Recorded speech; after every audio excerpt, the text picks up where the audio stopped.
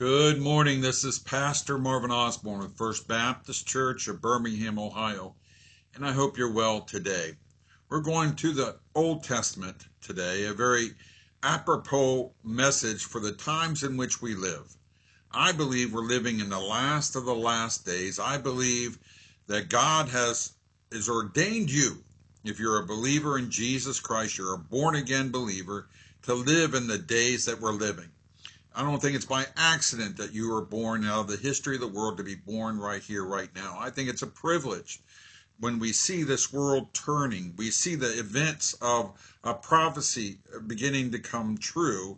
I think it's a call for not only for us to reach out with the gospel of Jesus Christ to the world, but it's also a call for you and I to make sure our house is in order, to make sure that we are spiritually where God wants us to be. We're looking at Amos chapter 4, verse 12. It says, prepare to meet thy God. Let me ask you this. Are you prepared to meet God? If you're an unbeliever, if you've never trusted Christ as your Savior, let me tell you what, you're not prepared to meet God. You don't want to meet God if you have not trusted Christ as your Savior, repented of your sins, become born again through Jesus Christ. You are not prepared to meet God if you have not trusted Him as Savior. I'm telling you what, there are times they're just going to get worse and worse. Scripture is very clear on this. What we see today could not have been imagined 20, 25, 30 years ago. The transgenderism and the homosexuality and this woke ideology and all this Black Lives Matter and all this other stuff that's coming down on the church.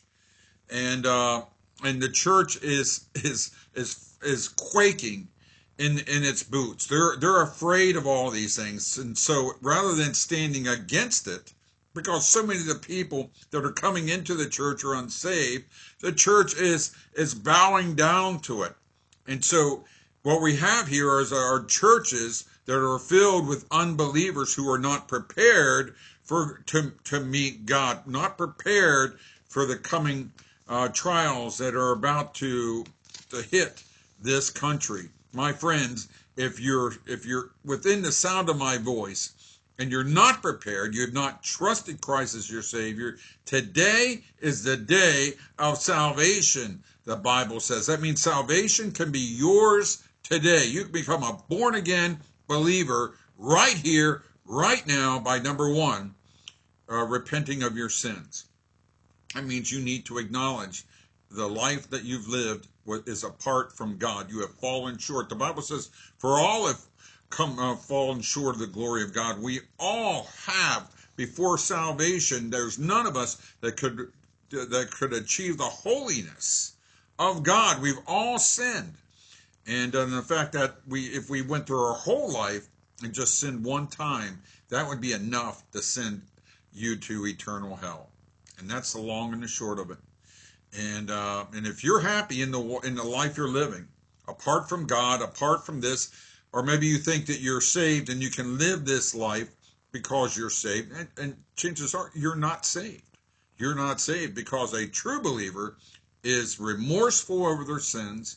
They're not holding on to some idea that somehow grace is covering that sin, that God somehow winks at that sin, that God somehow allows that sin. No. You must repent of that sin. You must confess it as sin. Say, God, I apologize. Please forgive me of my sins through the blood of Christ and save me right here, right now. If you're willing to repent of your sins, if you believe on the Lord Jesus Christ, if you're willing to confess your sins and repent and trust Christ as your Savior, you will be saved today. It's just that simple. Just that simple. You are not prepared to meet your God. And let me make this very clear. You are going to meet God. My Bible says that every knee will bow and every tongue confess that Jesus Christ is Lord to the glory of God the Father. The only question is, are you going to do it on this side of death, or are you going to do it on the other side?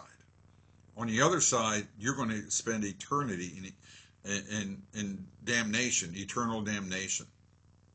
Are you prepared to meet your God? And if you're not, why don't you bow your head right now and confess and say, Dear Father, in Jesus' name, I know that I'm a sinner. I know I have rebelled against you. I no longer want to live this way. I repent of my sins. In Jesus' name, I believe that Jesus Christ, the Son of God, God the Son, died on the cross for my sins and was buried and resurrected from the grave, and by his blood I am saved. I believe on the Lord Jesus Christ. Save me now. Save me forever. In Jesus' name I pray. Amen. Amen. Amen. Well, this is Pastor Marvin Osborne saying, God loves you, and I love you as well. And I'll talk to you soon.